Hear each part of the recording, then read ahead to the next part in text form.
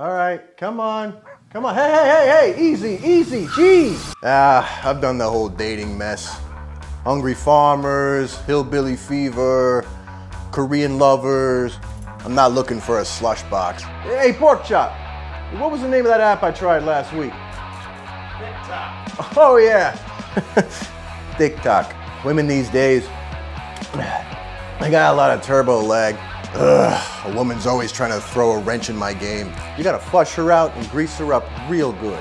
Curves like that, you gotta give her the old heel and toe. If she's a smoking or a dripping, bring her in. I got the Midas touch. Ah, shucks. My dipstick won't fit. Wow. Now that's what you call a sleeper. Sometimes you gotta torque her down real good. She'll go A to B on you. You gotta break her in before you give her the hard ride. It's all about the downstroke. You gotta hit the rev limiter. It's like you could use a rim job. Ooh yeah, I like how she sits. Yeah, you know she's got a lot on the top end, nothing on the bottom. Shoot, if you hit her too hard, she'll get loose on you.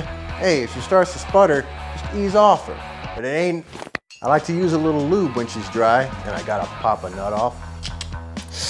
Yikes. She's a little spark plug, huh? Yeah, she's got a nice rear end with a front end you could look at all day. She's got curves in all the right places. Her undercarriage may be a little rusty. There ain't nothing a little spit shine can't fix. Look, if she slides out on you when you goose her, then you got something going on in the rear end. Yeah, I like to lube her up and feel her out before I go full bore on her. I'm talking pounding the pavement. Yeah, that's just pillow talk for a mechanic.